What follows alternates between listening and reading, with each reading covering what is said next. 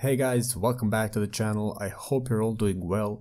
In today's video, I will show you all different colossal titans in Attack on Titan. First colossal titan we see in the show is Berthold. He had one of the strongest titan powers, but he was weak-minded and he lacked determination. He was always listening to Reiner and Zeke and he always obeyed their orders.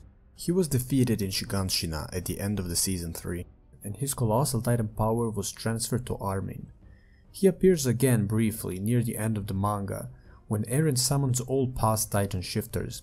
In this form, we can only see half of his body that is connected to Eren's founding Titan with a bunch of bones.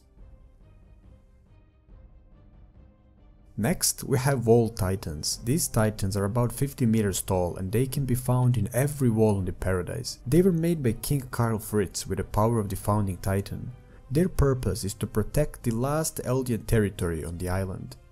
These titans were later freed by Eren Yeager, who used them to eradicate all life outside of the paradise. After Armin inherited colossal titan power from Berthold, we could immediately see that he would be stronger than him. In terms of pure destruction power, the two are very similar, but when it comes to the tactics and strategies, Armin is definitely stronger than him. Armin has everything Berthold lacked. He is brave, determined, and he has something to fight for. Even though we don't see many colossal titans throughout the series, we can certainly say that Armin is one of the strongest that ever had his power.